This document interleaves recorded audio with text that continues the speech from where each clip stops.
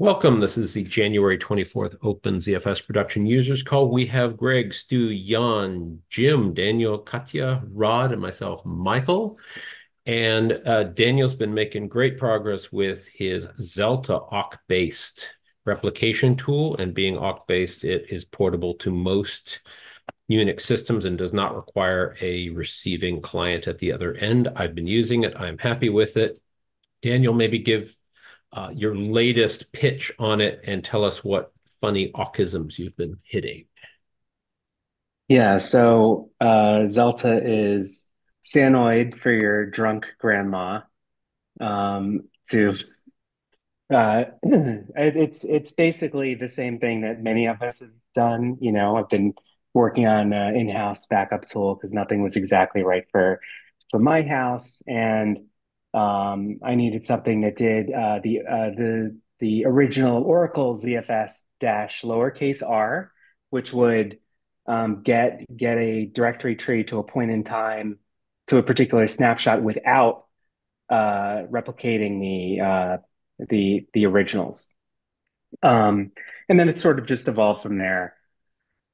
Um, yeah, so now I've got it handling a bunch of different I think backup and replication scenarios and some portability finally.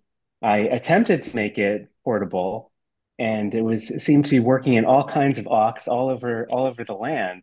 And what did I run into? My first, I think, attempted Linux user said my code was broken and I gave Linux no love. This was not true. The mock developers didn't give Debian any love because there was a mock bug where it did not correctly identify the types between functions.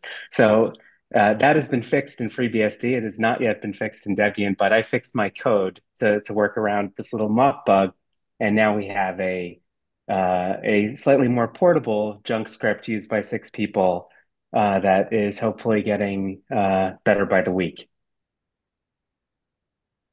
Well, being that Pretty obnoxious, soon that'll be 7 people. yeah, being that obnoxious Linux guy, the last poll I did, it did not throw an error. So that's improvement. There's a start. There's a start. Yeah. I also who said who said PV piping? Because I was doing a lot of error handling internally. So I did PV, so for filtering, and of course it'll use FreeBSD's DD for status. Uh, but that's from an environment variable. That's not a switch or anything yet. I do want it to be portable.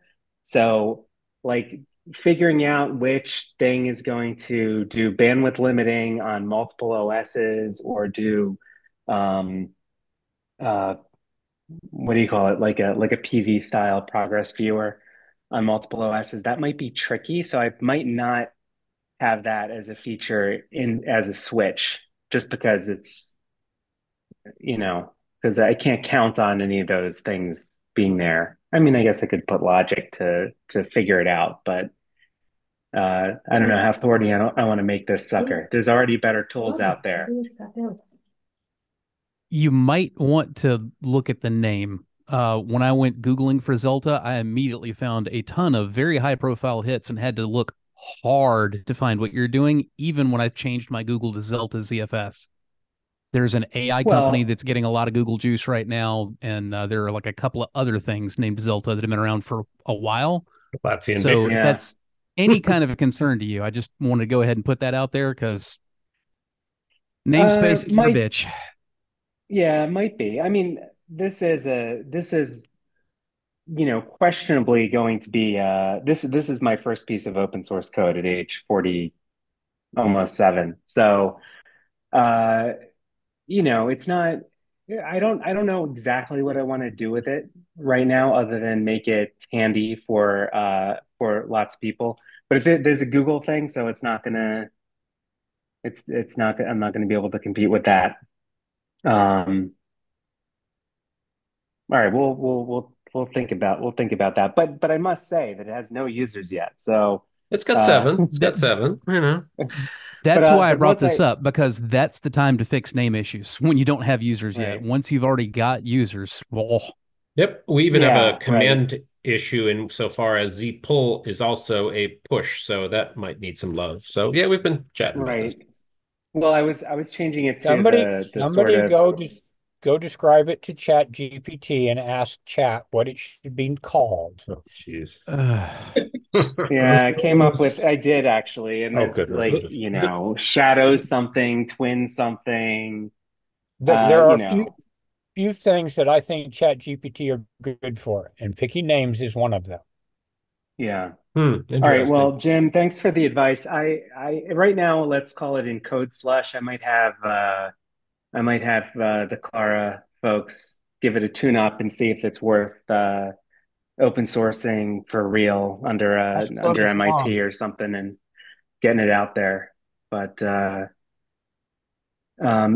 right now, yeah, I'm not really pitching it to anybody but this call, so I better get ready. So, Stu, you used it in happiness or anger. How did that go? I haven't. I've just Smoke test. touched it basically. I mean, I've moved 8 gig around, so I haven't put it through its full paces yet. But is no longer breaking instantly, so that's a feature improvement.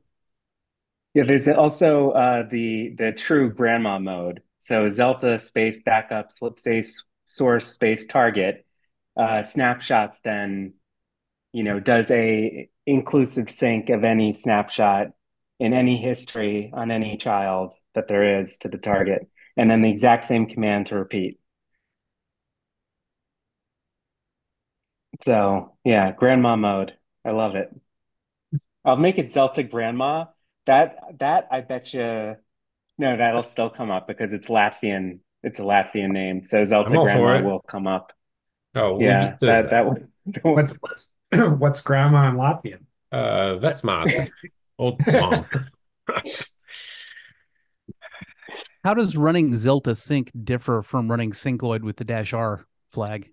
It doesn't. It's exactly the same.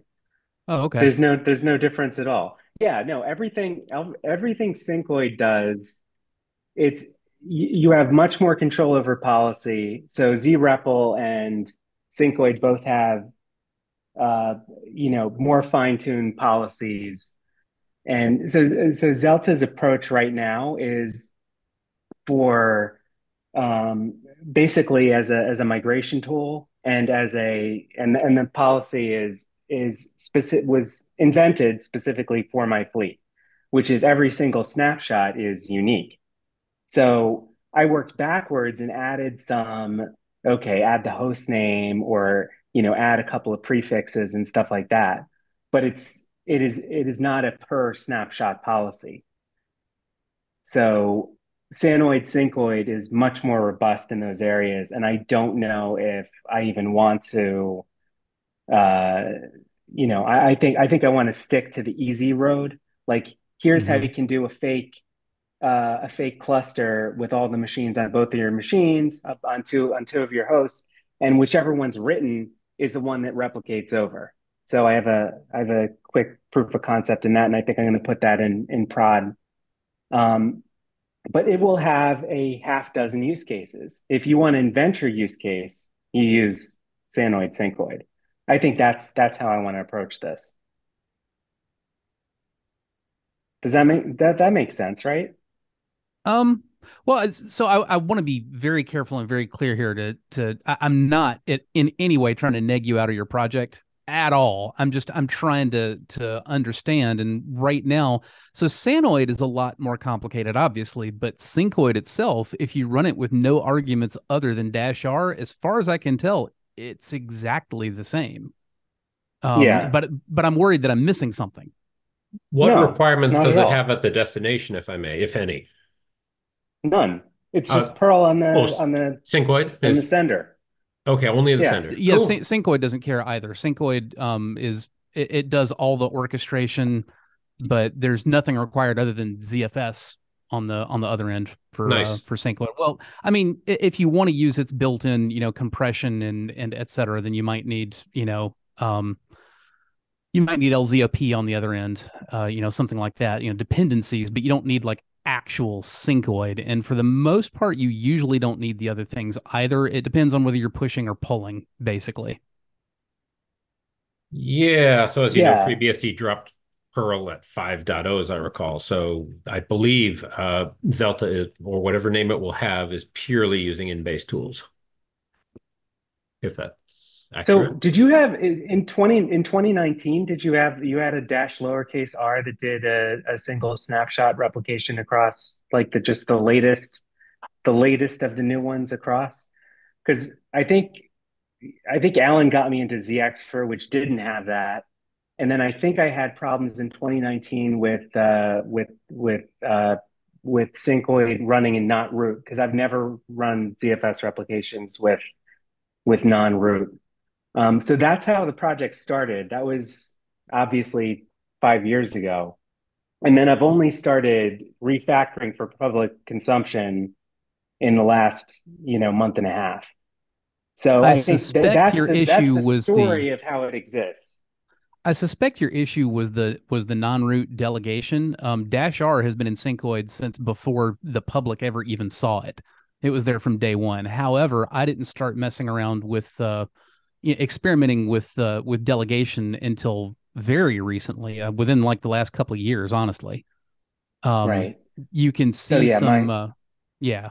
You can yeah, there's an article on Clara where you can see like what was required to get Syncoid working with delegation.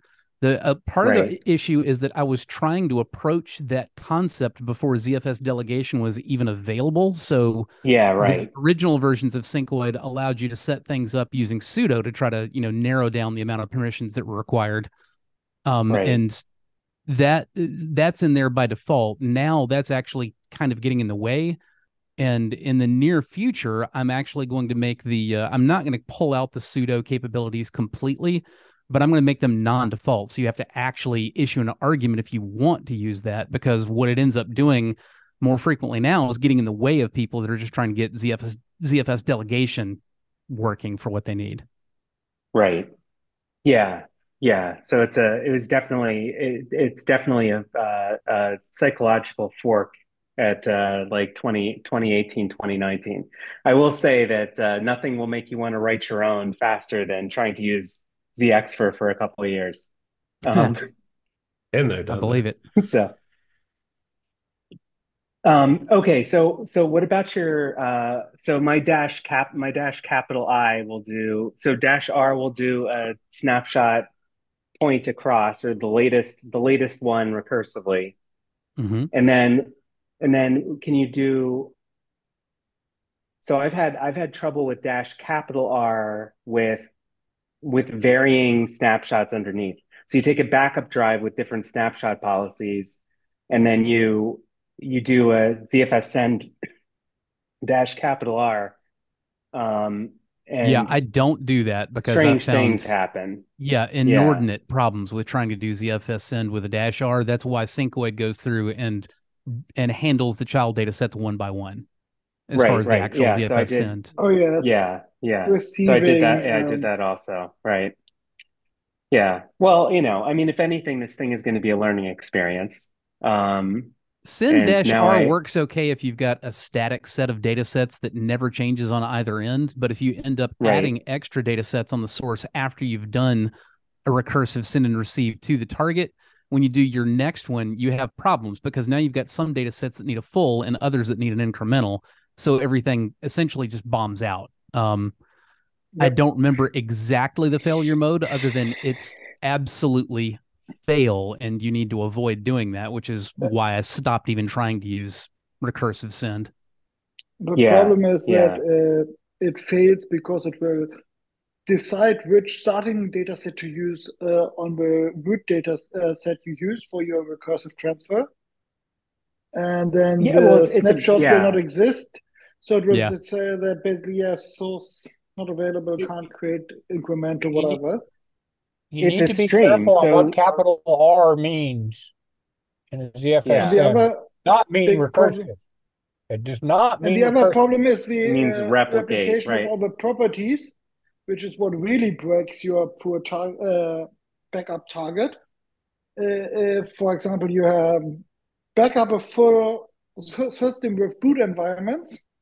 Good luck, Yeah, because I it mean, will end up in of total course, chaos when that it's you a mount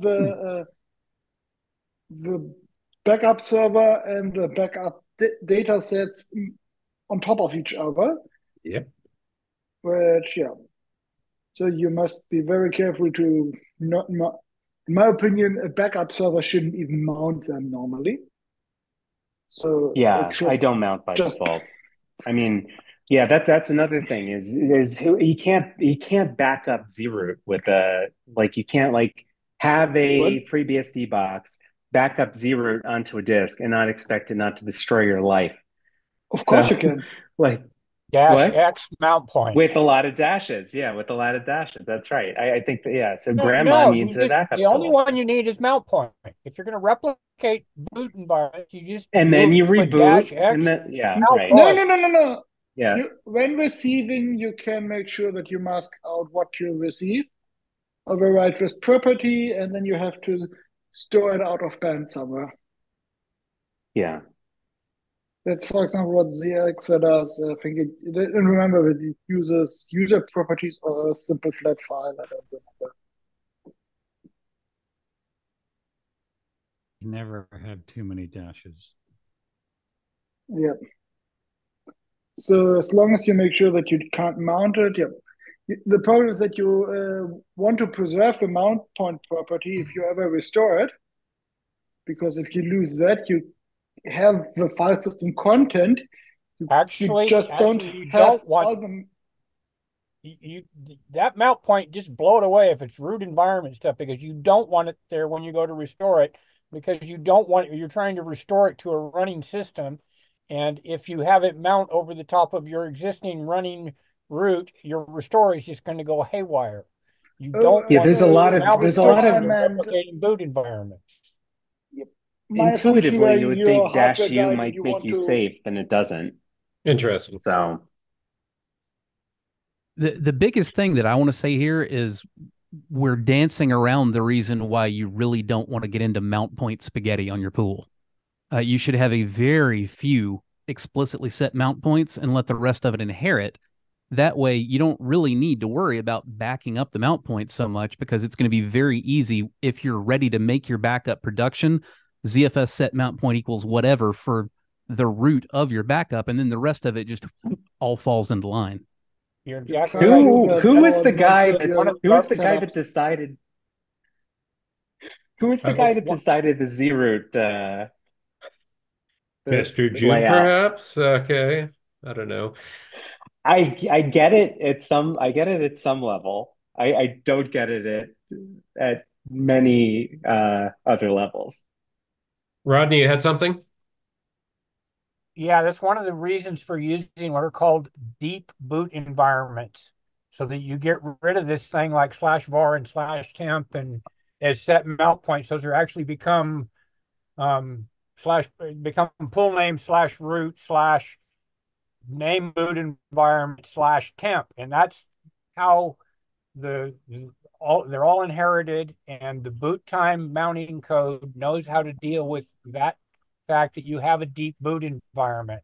And this gets you down to the situation where a boot environment is a straight hierarchy stored in slash full name /root. And from there, the data sets are all underneath each other from there on down. And so it's And only one point that you have to screw with. All the others are inherited. So what about shared home or something that you truly might want to there's an, cross boot environment? Those don't go inside your boot environment. Those are Yeah. external to your Yep. boot Yep. Yep. environment. Those just there's out another of the problem box. why you have to do it that way, and that is you need a data set to contain each of your boot environments as a child data set. So So you could argue that that could be at the top level, but then your boot environment names would clash with all your other top level data sets. So you want to have your pool, then your data set containing your boot environment and then the boot environments under that. So it makes total sense that you have to have one label. We can argue about if it's a well-chosen name, but the thing with doing it with these levels of interactions, that's not optional.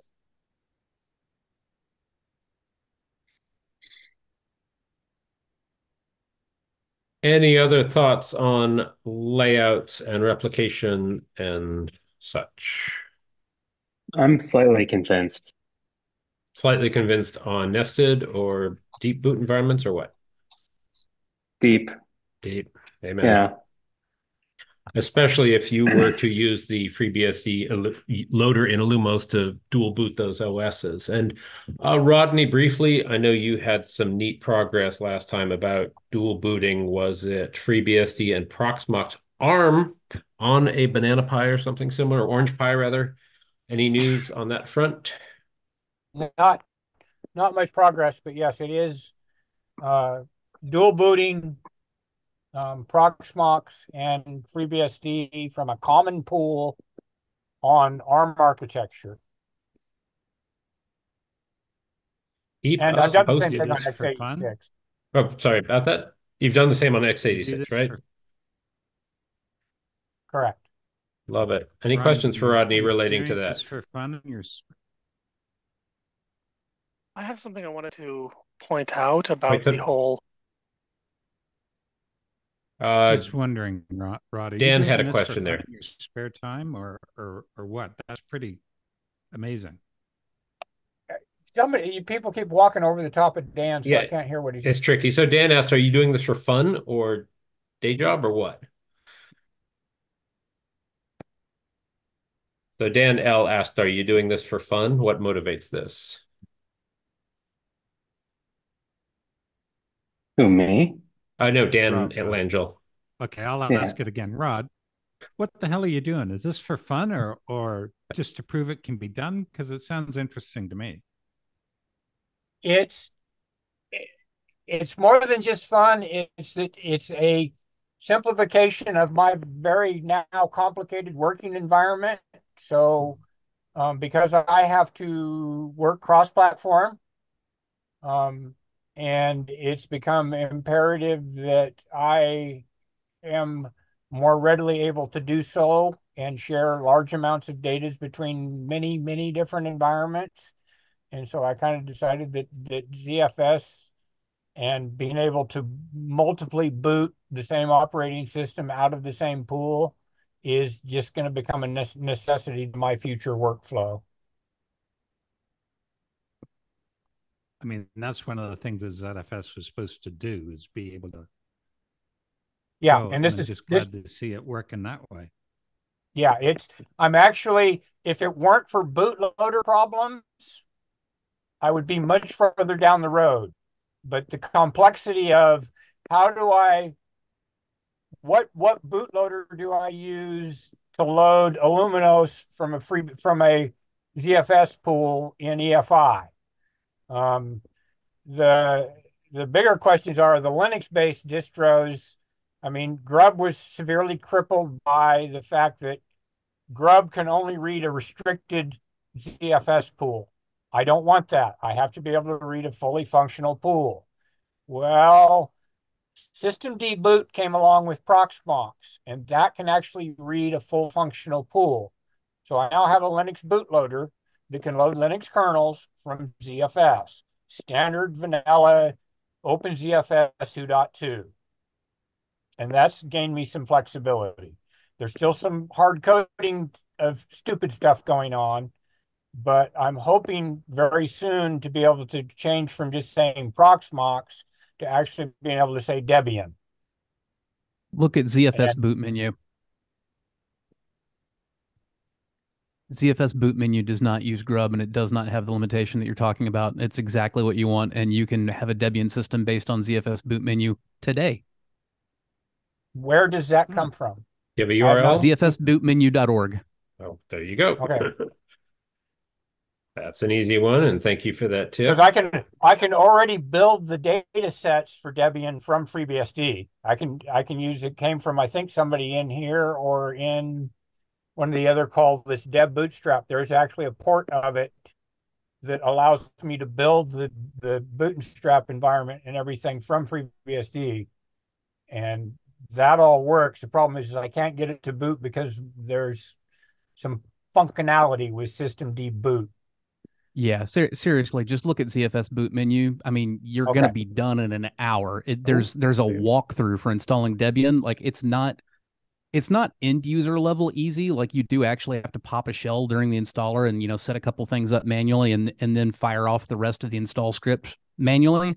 But I mean, it's no harder than getting like a ZFS root was on FreeBSD back in the 7.x and 8.x days.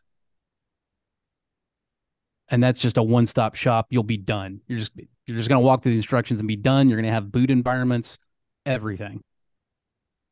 One single pool, no limitations. Can it load a FreeBSD kernel? I have no idea. I bet it Does can. anyone know of anyone That's fine. FreeBSD? That's fine because it's an EFI and I can already deal with that at the EFI loader selection layer. So yeah, let me rephrase that. The bootloader can, whether you're going to have to do whether you will or the amount of monkeying you'll need to do with the project to get it to do it, I don't know. But the loader itself is refined. It's the same thing that you use to boot like Hackintoshes and whatever. yeah, it can read it.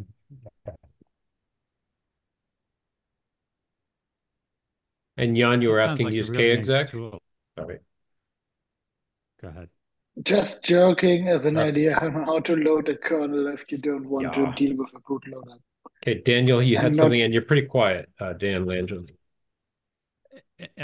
Is my volume way down? Yeah, your Is this volume's better? down. That might be why we've been kind of stepping on each other's toes. But hey, Is that better now? a little bit, sure. Go ahead. I just read ZFS bootmenu.org and it sounds really, really good. When do we get it standard on FreeBSD? Well, it sounds like everyone has a little homework. Not expecting an answer. Not expecting an answer. Anything else on cross booting? Has anyone else had successes or attempts with different OSs on a common Z pool? I think ZFS boot menu should very quickly become a port in FreeBSD. Hint, hint, hint, who out there maintains ports? Goran's been pretty responsive. He was on yesterday's call because I can put you in touch. Oop, that didn't. Let me fix that URL. You sound like you have a new release here. Boom, boom, boom. Let's see. There it is. Oh, but if it's if it's an EFI image, just drop that in place, no? Recovery image. I like it. Rod, let's get Goran on the line and maybe he can port that. He was super quick about the emulated TPM payload that is hopefully showing up in Beehive soon. Anyhow, boom. Okay, anything else on that topic? For whatever it's worth, I have talked to the folks that run that project. Yep. They're nice folks, and if anybody needs an introduction for some reason, then let me know. Like, I mean, I'm not like tight or anything, but we definitely know who each other is, and I've promoted that project before. So good to hear. Okay, Andrew H., you had something possibly on the same topic, possibly completely new. No, it was with the previous topic where we were talking about doing backup stuff. Yeah, no worries. And Go for it. particularly with mount points clobbering each other. The other place that you might see that is seeing stuff coming from an Illumos type environment, because we will actually put to where we have mount points, multiple mount points that are named the same, and then they have the zoned flag for being in zones. And so they don't mount in the global machine, they mount in the zone, in the appropriate zone. So if someone's doing a backup from an Illumos system, you may still run into a problem because of that. Is that an attribute that's just thrown in, the private attribute for zoned? Or how that work? Yeah, Okay. it's just zoned. And is that just a Boolean on or off, or does it Yep, give it more information? Okay. Well, that's a just good on or heads off. up. Thank you. So Like back, jailed go ahead. would Yeah. cause trouble on the FreeBSD side. And I'm you sorry, I think didn't that would catch that. be, he mentioned the possibility of a jailed parameter on FreeBSD, but you think Yeah, that would cause more trouble than it would help with? maybe. I don't know. I Cool. don't back up my jailed ones because those are like Poudre, like stuff that I don't care to back up too much. Cool. Then moving on rapid fire. Rod, you were thinking, hey, it sure is helpful to have an empty data set. I find it invaluable for, say, a object directory, but do you think that should be maybe a default under certain circumstances or all circumstances? Let her rip. Yeah, I'm just wondering if we shouldn't have the ability to, rather than um, destroy and recreate a data set, just say rewind it to empty. I mean, there are several different scenarios and use cases where you want to do that. Obj is an obvious example. For me, it's often huge source trees that are coming out of somewhere, or other temporary work environment stuff that I'm pulling in and out. And I just, okay, I get that, and I'm done with it. And or I end up in some state that, oh, I'm totally screwed here. I'm just going to wipe it all out and start over. It just seems like to me it would be trivial for ZFS just to restore a data set to empty. Do you think it I should mean, be I do just it implied using at a creation time? snapshot. Are you thinking create data set and boom, there's an empty? This would have saved you, Michael, last week Yeah, I with did the. your because you had Swiss cheese snapshots. So This is yeah, true. getting the tree over was a little dicey. But I would vote for that if there was an election. Yep, that would I be would nice. vote for always making sure that you're taking automated snapshots on a regular basis, in which case this doesn't really wind up being that useful because you're definitely going to have something within an hour of when you created that data set anyway. What if you create the data set and immediately put data in there when you want to return to the empty state? Let's say you created build jail and then you want to reset its user object directory. Yeah, that's exactly where I use this. Yeah. Stuff like that. At one of the places. I think I'm gonna add that to my, my for my team. Like always make it empty. Why not? I do it manually out of habit. I mean, I create a data set and I immediately make a snapshot of at empty. Yeah, My one thought is that if an attacker knows anything about ZFS, that the first thing they'll do is just roll back aggressively to anything named empty within a few seconds and run like hell and laughing laughing away. Thank you for ruining that for me, Michael. Oh, you're welcome. That My makes my sense. if you pleasure. have I guess there is I've definitely that. considered this. Go Michael, ahead. That's a good The, point. the other an thing is if attacker that can roll happens, back snapshots, you have bigger problems. There's so much more Yeah. nasty things they can do than be loud and obvious. Oh yeah, but an RM-RF on a recent snapshot, yeah. then a terabyte behind it will take some time, as opposed to boom, have a nice day, asynchronous destroy, boom. How realistic is it that they have the ability to roll back snapshots, but not the ability to list them? Delegated, delegated, delegated. Anyway, so other No, thoughts no. there. In that case, you can The still one go the into one the thing .zfs directory, go into snapshot, do an ls. The one thing that I do want to mention here, and this is something that I have gotten bitten by in the real world, if somebody rolls you back to an empty snapshot or just a very old snapshot, you better catch it before your next offsite replication happens. Oh, good Because point. Yeah. unlike deleting stuff, if you get rolled back, you're going to destroy your backups as well. Now, when I found that out the hard way, it wasn't deliberate malice. It was just an incredibly advanced idiot. But said incredibly advanced idiot decided that it would be a great idea to roll back a virtual machine all the way to the gold image. And he didn't bother telling anybody when that virtual machine broke. I thought Oh, it was I barely caught it before it replicated offsite. It had already wiped out the on-site hot spare, and I was only an hour away from losing my offsite DR when I actually figured out what the hell was going on and immediately stopped all replication. And I had to run that client directly off of their offsite DR for like a week while I slowly replicated back onto the production site, and then I could rearrange the DNS and get them actually running out of the right facility again. It sucked. I thought it was possible when you're doing replication to say, don't delete any snapshots that, even though they've been deleted in the sending pool, don't delete them from the receiving pool. I thought it's that was one slightly of the. different when you roll back. Hmm. Well, I'm talking about a manual rollback operation. But I'm talking about if a snapshot is removed, which happens on a rollback from the sending pool to a replicated receiving pool, you can tell it not to remove those. I thought that's another one of those for Dan. Lots of dashes are good options. Because yeah, Jim, was that with the force flag? And that's how it? Yeah, that's force flag, isn't it? Yeah. Like I don't. Yeah, if you Yes, don't have yes, dash F, but if it's you're not going to remove them. hang on, if you're doing automated replication, you have to use the force flag, or something as simple as somebody doing an LS on the target will break you. If you're not using the force flag, you cannot rely on that replication actually succeeding, because there's a million ways to break it on the other end that nothing will overcome until you go in and manually mess with it. You mount your Most I'll of give you. destination. I'll give you are 5 years of experience that says that's not quite true.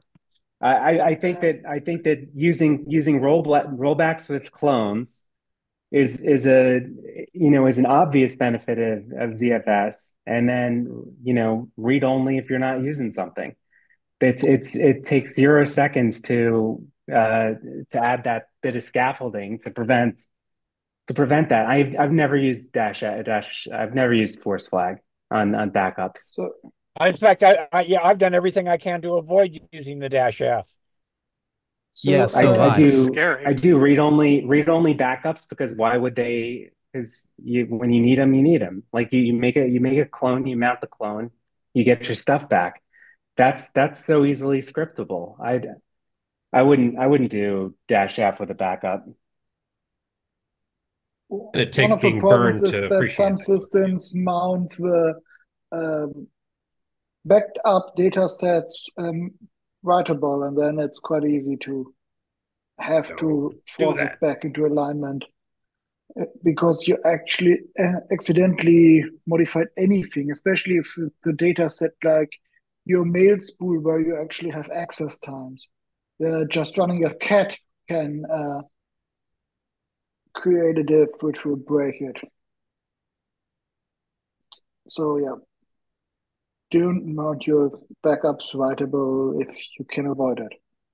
Clone them and This is then handle. related to Michael. This is sort of related to your idea of snapshotting on written, and then your whatever snapshot system that works that way knows who the primary is based on the amount of written data. So if you have a little bit of scaffolding that sets read only to things that shouldn't be rolled back or shouldn't be replicated.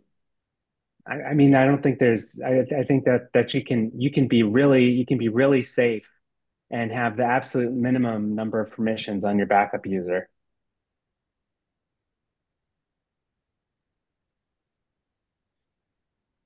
Okay.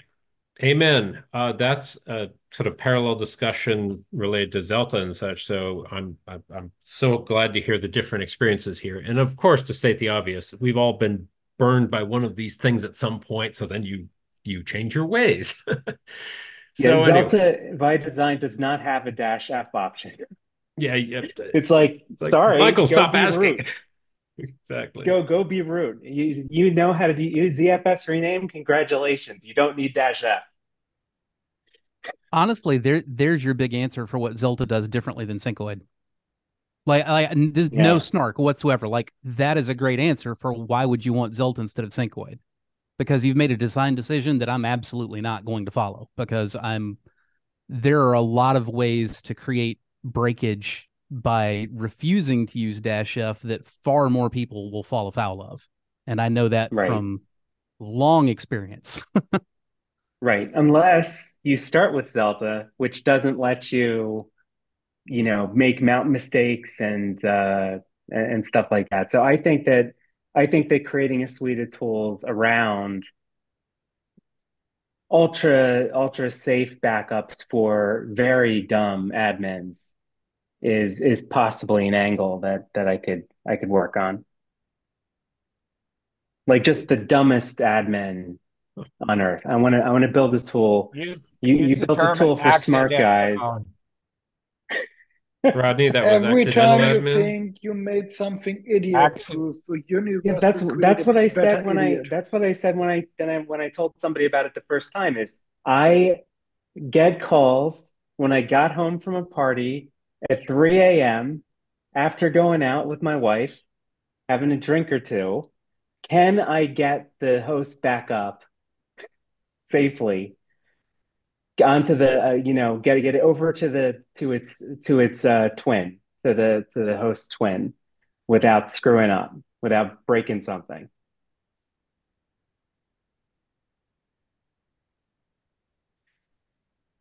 All right. Anything else on that? Uh, so conclusion on empty. Should there maybe be a flag in ZFS upstream that just says, hey, new data sets always get a I snapshot I empty, think or you're should it be just a maybe I'm utility or just I think you're educate the right, world? Michael. I think it's that little tiny extra bit of attack surface that nobody needs. Mhm. Yeah, I I would don't want to Yeah. agree be with that. right. I think it should be Yeah. possible to implement it without actually creating the snapshot. You can just ZFS could have a instead of ZFS destroy, you could have ZFS empty as a command that simply rewound a data set to empty. Interesting. Let's If go that's there. actually possible without Yeah. actually creating the data set, I would agree. The snapshot, I would agree. I'm Well, I was not about to say it's almost like a hidden sure. one, right? Go ahead. Sorry, Jim. Yeah, which was something I was going to suggest. If you're going to do it, I would say just have a hidden snapshot that's automatically created. The problem there is just that while the cost of a snapshot is very low, and especially on an empty data set, it is not zero. And I'm not sure that we're aware of all the use cases somebody might have, for example, for suddenly programmatically creating 10,000 data sets.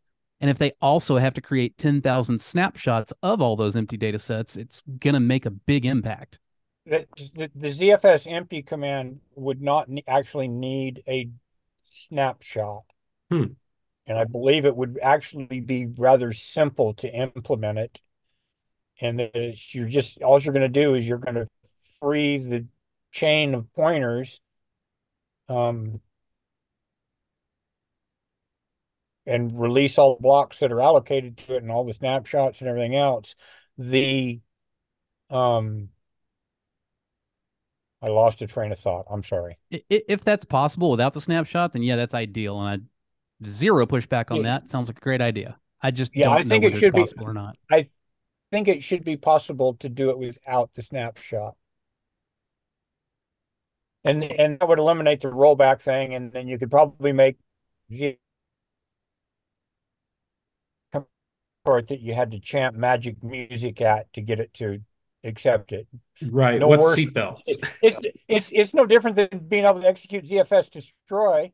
Yeah, fair enough. You Yeah, know, that's right. a rollback to empty, just ZFS destroy. ZFS destroy pool name dash recurse is pretty Yep, destructive. indeed. Yeah. Some All right. I'm Food back for on I'm thought. back on your team. Cool. so Okay. And the advantage of the empty is you don't have to recreate it and forget all the options you used originally. It's just Right, gone. all the yes, properties. And yes. one of the things it reminds me of is that Bacula does everything it can to not delete your actual data. It'll remove it from the catalog. It'll forget about the jobs. It won't be able to tell you what files are in there. But it absolutely has to be out of space and can't do anything else. And you have said that, yes, you can use this. There's another it's use very, for empty that just that hold on to it. and that's ZFS diff. You can use it if you have an empty data set. You can use it in a diff to see the get a ZFS style difference from of all the files that you created in the data set. Yeah, somebody made I think he called this tool Hot Tub Time Machine that was like a graphical I don't know. I forget. It was like a midnight commander that lets you compare data sets. I remember asking Not useful, but pretty but a fun toy. the ZF diff reminds me of asking PJB Powell if he could somehow give me a list of all the files that have changed since a certain date, because that would make differential backups a lot easier for software. You don't have to actually inspect all the M times, you just get a list. But that was long ago, and I don't think anything happened. ZFS diff basically outputs that list of files that have changed, been added, moved, or or removed. So since the last snapshot. Yes. No, between two snapshots. Given day. I don't know for certain if you can use bookmarks. For a backup, it has to be as of a certain date, because the backup software knows when it last did an update, a backup. So it can't be a diff between two things. It's got to be from a date. And the output doesn't have dates, does it? Sorry. No, but I'm wondering, ZFS has this, what is it called? It's a serialized, it's an ever-increasing, monotonically increasing number, not monotonically. Transaction number. Yeah, the transaction number. If you could actually, can you ask ZFS to give me everything that changed since this transaction? That would be a real interesting way to do backups. And I think, hold on, let him finish. I think that's actually how the underlying ZFS send between snapshots actually works. I think the snapshot just stores a transaction ID, doesn't it? It says this snapshot is the data set at this transaction ID. So anything after that transaction ID is new. Same with a bookmark, especially. All right, yeah, bookmark. One thing, I would assume that any ZFS-aware backup software, so any software which knows that ZFS offers this kind of functionality, would also back up a snapshot instead of basically a fuzzy, blurry backup of the file system while it's changing. So because of that, you would always have a snapshot as your last point in time you backed up. So you can use that to compare against the current state of a file system, or you more realistic, you take a new snapshot under a working name, not a permanent name potentially, and then you can do a diff between the old snapshot if you still have it, or a bookmark, and the new one. And then ZFS diff gives you the list you've been asking for then. And do note you have the mountable snapshot directory.zfs for what it's worth, and you should just aim your backup tools there, just saying, if they are not ZFS aware at the other end. If you want to put a timestamp in your snapshot name, you can. You have enough characters to encode a reasonable, human readable and precise timestamp for backup purposes, if you don't want to rely on any of the metadata fields. You can just use the name. So that seems like it should be doable in less than 100 lines of shell. The And there was question a is, why do you, at that point, really... Okay, if you want to do a non-ZFS replication-based snapshot, then it makes sense to use ZFS dev. And So just a quick point, you could have a pretty significant skew between the host system time and whatever time you manually punch in there. So yeah, you may indeed want those separate. Just hypothetically. the question is, do you even really want to rely on wall clock for these kinds of Yeah, things? I don't even think you Wall want to use clock and distributed systems is normally just an accident waiting to happen.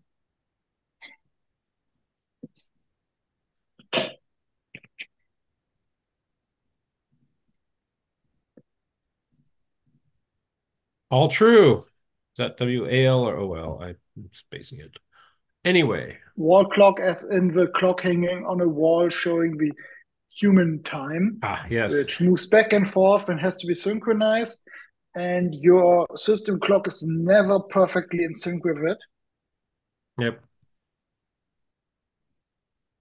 Okay, great discussion. Other topics? We are at just about an hour. Not that there's a hard limit for all.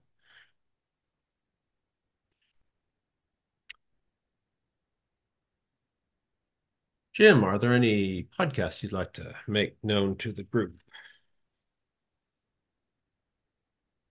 Well, I mean, not unless you count 2.5 admins. Jim is a co-host of that show, and it's rather good. And bless your hearts, the music is brief and the show is overall quite short, so it's very consumable compared to some that just keep going. So I haven't thanked you yet for that. Thank you. I could use a little more life. I love it. And one thing I've always wondered about the podcast, are certain segments from each week or each episode repeated? I mean, the ones like, and now like the intro and the talking about sponsors and stuff like that. No. Is it okay? No, Joe does very little of that. He doesn't generally can and reuse things like that. He does a live read pretty much every episode, every show. He'll only resort to surgery with something old if like he gets backed into a real corner, which that's not the kind of corner he typically gets backed into when he gets backed into one. The other thing, Michael mentioned podcasts, but if any of y'all don't know, I run a site called practicalzfs.com. Right now, it's just a discourse, which is, a forum instance. I do have plans to, add more documentation and articles and this and that and the other eventually. But basically, if any of you were active on Reddit RZFS and have noticed how completely that has gone to shit, you might want to check out Practical ZFS. That is a very good point. And let's maybe take a quick look by the way, that. this Go ahead, Dan. I much prefer it to Dan Langell. Sorry, let's then Daniel B. Go ahead. By the way, the cert on that site, Jim, doesn't go for just the root domain. It's not valid for practicalzfs.com, but it is for the discourse. I know. Basically, if you're going to just practicalzfs.com, you've already done something kind of weird because you're not going to find it listed in a Google result anywhere. That'll change when I actually have a site for practicalzfs.com. The issue right now is that it's either I let it 404 or I spin up a second site, or I just go ahead and let it load up. I just haven't created a separate vhost because when you set up Discourse, it really wants to run in a container, and I really don't want to mess around inside that container. So I would actually need to have practicalzfs.com running off of a separate IP address, which I can. I just haven't wanted to bother with all that until I actually have something to put there, which I don't yet. So that's kind of where that's where that sits right now. Oh, so you need a separate vhost. There is a vhost for that domain. It's just got the wrong cert, the other cert. Yeah. No, there's only one vhost, and it's a wildcard vhost. Yep. It answers everything Yep. because that's the way the Yep. container for discourse comes Mm-hmm. down the pike. And the way that's set up, I really don't want to dive into its internals. As far as I'm concerned, discourse is a black box. I'm not trying to get in there and treat it as a Unix server that I can, dick around inside directly, because that is way too Don't want to incestuous have of a anything to build do with for that. containers either. So Anyway, I much prefer it to Reddit anyway. I think it's great. It's a big improvement. Yeah, thank you. Honestly, I don't think it's a huge improvement over RZFS when I was running it, but I do drop in on RZFS every now and again since, and that is not the same place anymore. Yeah. I basically just drop into RZFS once every week or two to see if there's anything just too horribly egregious that I can't bear to let it go unchallenged. Just because, I've spent, more than a decade of my life promoting the hell out of ZFS, and, so basically that's my remaining interest in RZFS, is making sure it doesn't turn into a poison pill for the fucking file system. Amen. well, Pardon my French. Who's moderating that now, Jim? Is that you? I moderated RZFS for, I think, like 5 years. I do not moderate it any longer. I stepped down when Spez started showing his ass last year. I thought that Spez made it very clear that he had absolutely no respect for Reddit's users and contributors, and basically it was to the point that the only way I was going to continue to use it is if there was a major apology and formal policy changes, that none of which happened even in the slightest. So I could either be a hypocrite and stay, or I could, not be a hypocrite and I could leave. So I left, and I spun up a replacement, invited everybody to join me. The Proxmox community, the better parts of the Proxmox community also followed me over there. Cool. Katya, do you have any questions for the group? Don't be intimidated. This is just as much your call as it is ours. I have to say it is intimidating a little, but Oh, I'm sorry. Go no, ahead. no. I mean, it was really interesting. I hear a lot of arguments, but good ones, and thank you so much for letting me in. I don't have Of any course. questions at the moment. Okay. Yeah, we're Uh, ready when you are. as a as an admin who's not that much experienced, I do appreciate having the Zelda scripts. It makes my life much easier. I do need to bother Daniel less on a daily basis. So yeah, I guess thank you. Of course. You would like Syncoid just as much, I promise. Okay. Yeah, I would love to give it a try for sure. If you've ever used rsync, my real initial design goal for Syncoid was rsync but ZFS, and I think Yeah. it comes pretty close. Yeah. We have that in common. Yeah. Yeah, and for those who have tried ZX, there's like an rsync mode that at first I wanted to just strip out of it, but it was so intertwined. I thought, no, darn. Anyway, so It had yeah, some interesting, I'm it did so have to glad have you. some interesting design concepts around being super precious about properties, Yep, which I thought was kind of interesting. Which actually is kind of nice if you're trying to do delegated. But I don't know. It's I don't know. I guess I just thought it wasn't worth it. cool. Yeah. Uh, So we did play with it a little. Yeah, we used it for like a year. Exactly. Exactly. cool. Uh, from show and tell mode, I've been for the last 12 hours running OpenZFS 2.2.2 on Windows just to smoke test it. And hey, Jorgen's been working hard on that. So I'm grateful for that. Everyone deserves a decent file system. Oh, I've got a CFS question that I brought up Sure, on the call long ago, but please. we have a different group of people now. Does anybody have ZFS on Mac experience? because I set up, Yep. I had a eight NVMe pool, mirrored pool, and it worked great. It was amazing. But Unity, specifically Unity, even though I gave it full disk access, even though I gave, everything I could surrounding it, it was completely blind to the pool. You just this one program. Why would a single program? What is And now Unity? Unity is it's a development kit, and it has a ton of it does have a billion binaries under it. Um, Like but the yeah, game dev it's environment. a Okay. yeah, exactly. Oh, Yeah, thank you you. got it. Okay. It was for a video game company. It's And it was probably trying to blind, use APFS attributes that don't exist on ZFS. maybe. Mac file systems have some really weird attributes that do not match up to anything I've seen in any And other file system anywhere else. one of the nice things which macOS had for a long time is file level copy on write.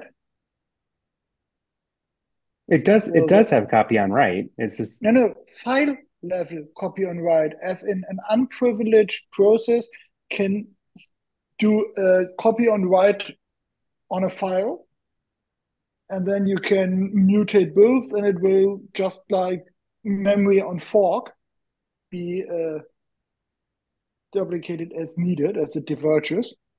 Then you have that's all the cool. resource fork stuff. So, for example, if you had something like imagine Git, but for large files, you could just take a cheap but complete copy every time you check something in. You don't have to keep a full copy uh, for your history, stuff like that.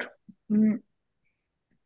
But the more common problems you will run into is like storing resource forks the way the system expects, or just case sensitive versus insensitive. So I had software where when I tried it like years ago on macOS that didn't work as expected. And I found out that, yeah, the software is just too stupid to decide on a case for its folder name. So there were two folders, one containing one half of a file, the other one of the files. And yeah, because normally macOS is only case preserving, not case sensitive. This worked out, but yeah.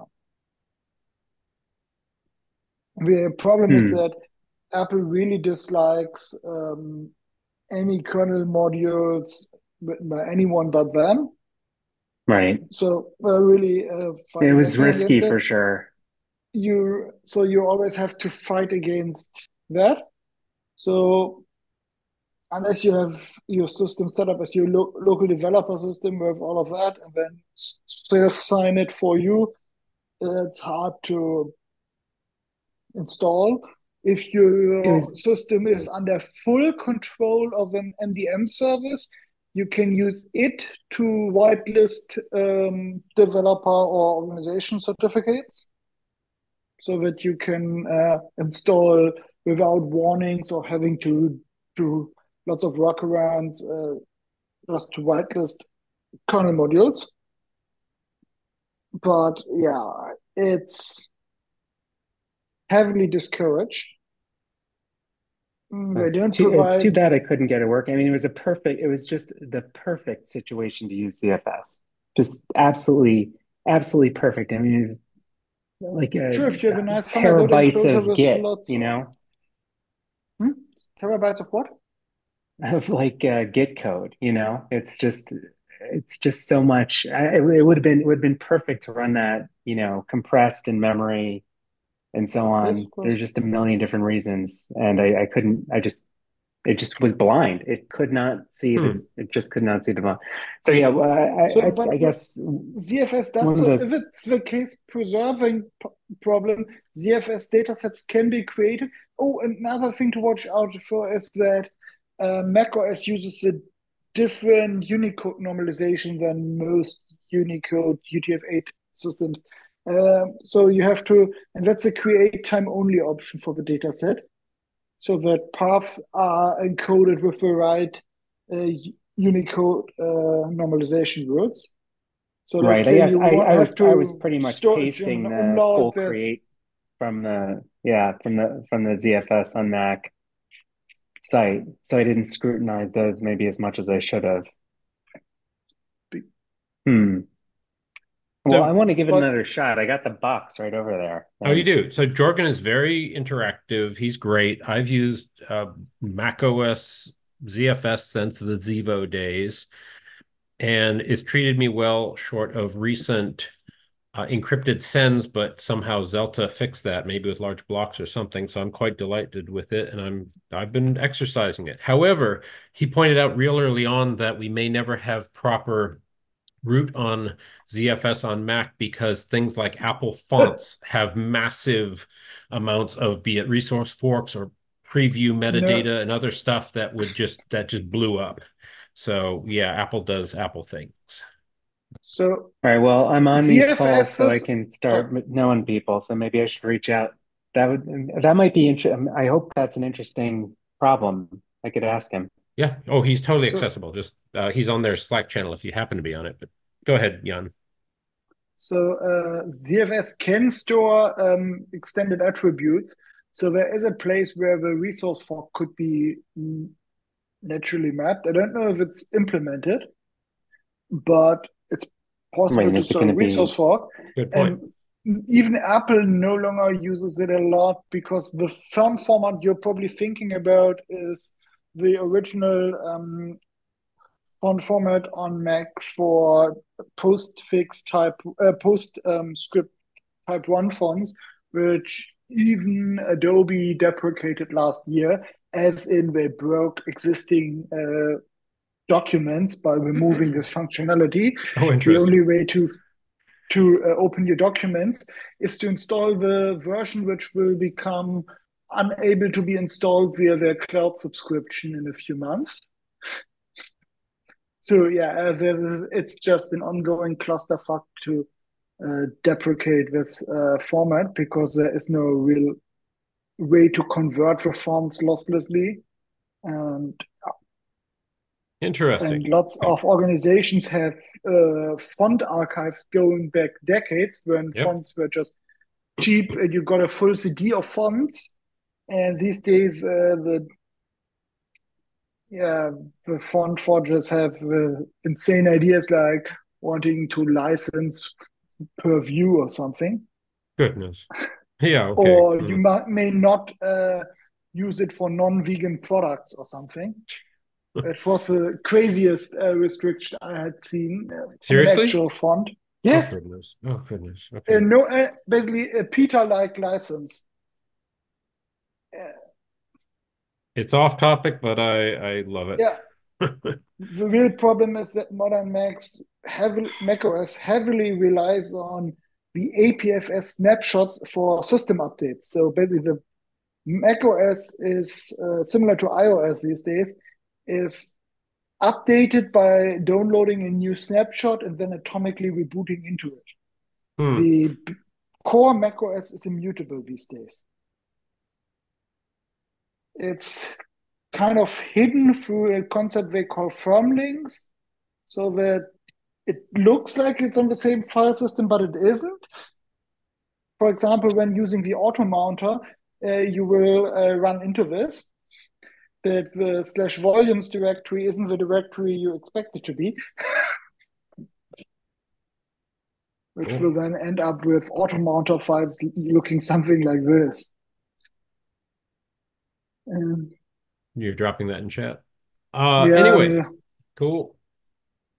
Anything else for this call? And Dan L, I'm curious, did you see that the password was either not published or not embedded in the link, and maybe it was the old link or something?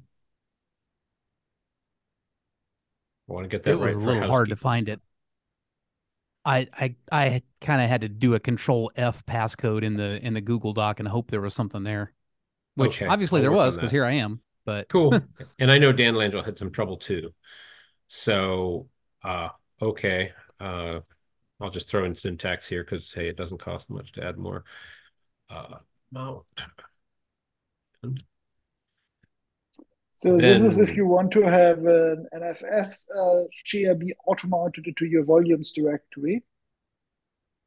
You have to cheat and trick the auto-mounter and or AutoFS into accepting this path it normally wouldn't let you use by first of all knowing where the real location for your volumes directory is, mhm, and then using dot dot as a to confuse it. interesting. And how many Yeah, hours it did it take to works. figure that out? And not long because I knew about this.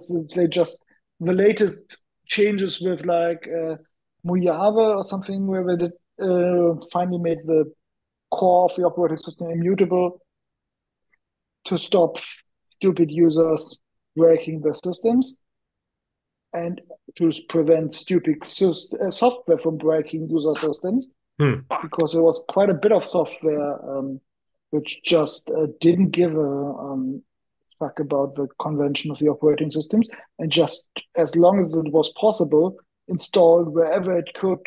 So annoying system integrity protection mode was the first step to change it, and then they went a step further now. Yeah, unless you go into the boot options, as in the firmware boot options, disable system integrity mode, and then mount it, you can no longer get to a point where you have a truly writable root file system. And it may be possible that all of the operations they're doing on their snapshots can be mapped to ZFS operations. I don't know if that's possible, but it would have to be done. And it would require integrating that into all the tooling for handling system updates, Cool. which I don't see a way that any one bot Apple could do that. Anything else at this time, or catch some of you tomorrow for the Beehive call and perhaps next week for more ZFS excitement? What's that? Holding up. While we're on the call, and I thought Please. very appropriate, I got new storage. Oh, please do tell. Two new 12 terabyte drives. So Adding it just to the spinning host soon, dust. soon. Yes, and it's good. Yeah, I you need put it. 3 into service over the weekend.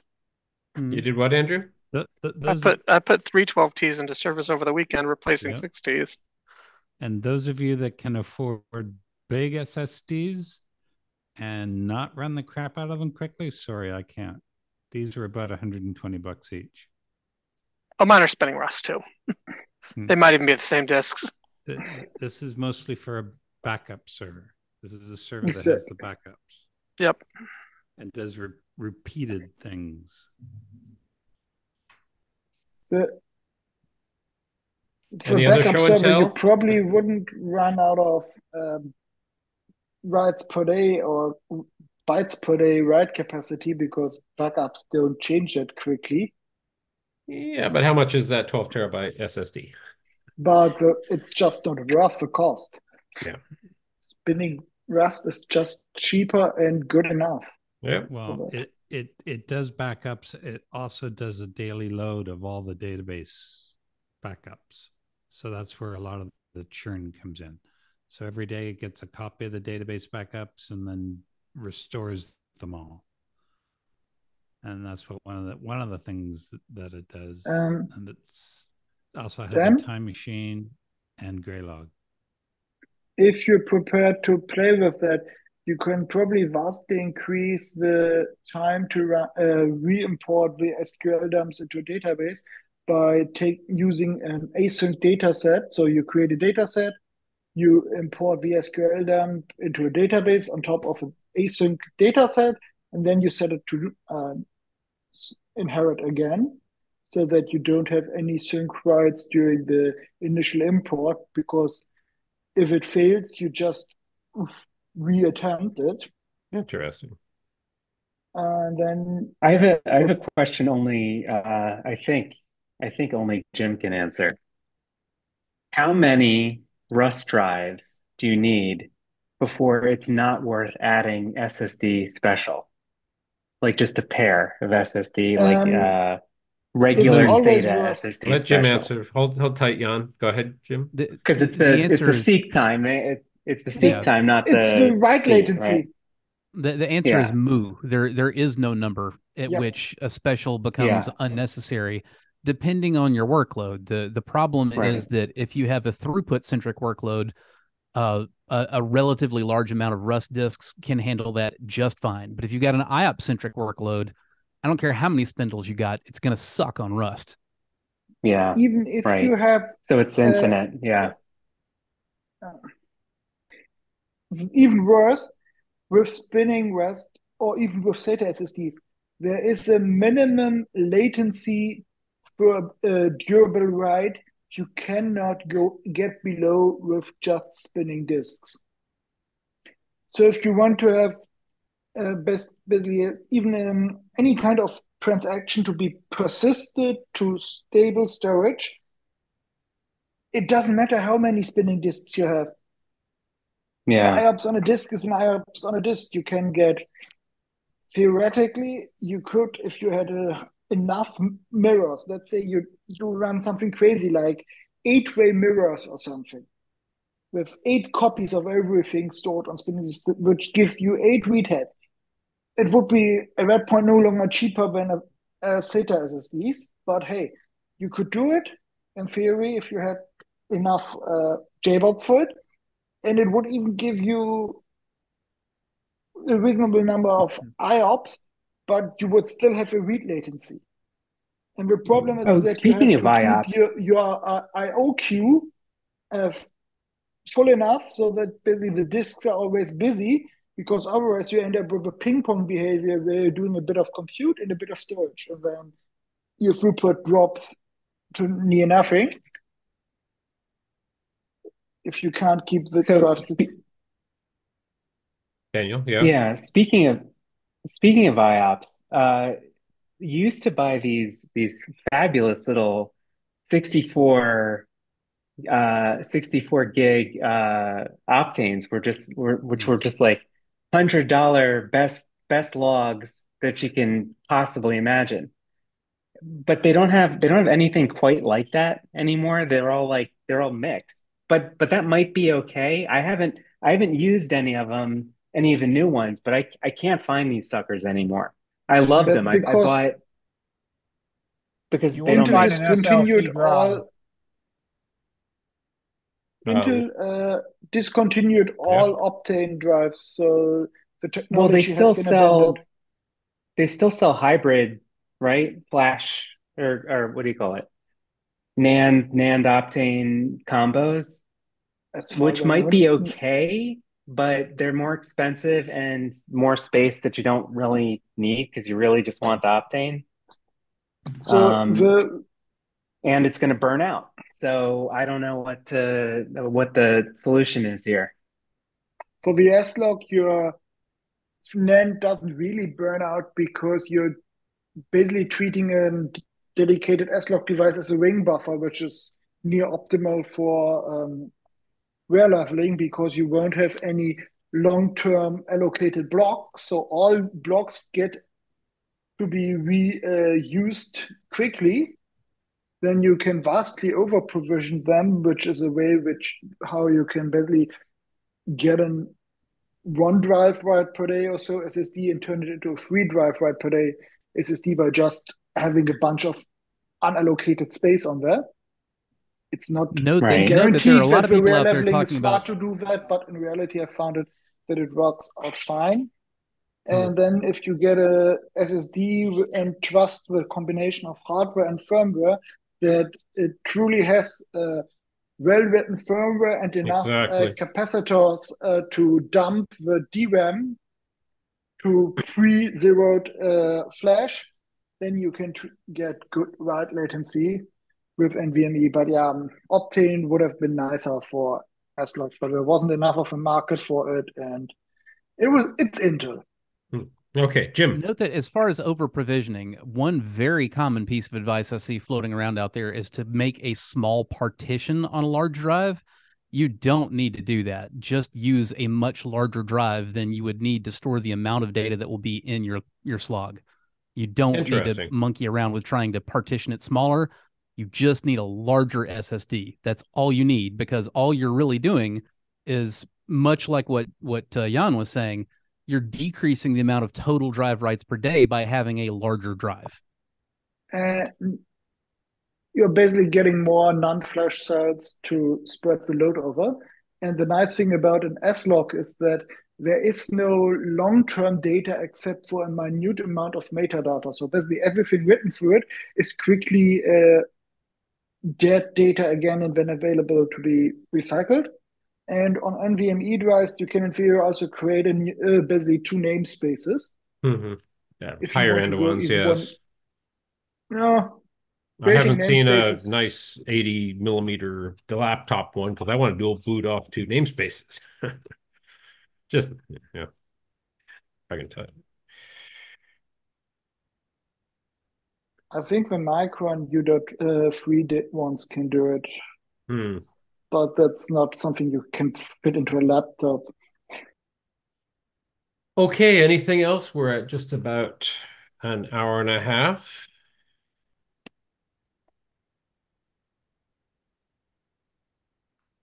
Well, I'm happy to call it. I'll be around a few minutes. Thank you, everyone. And perhaps I'll see some of you tomorrow or next week.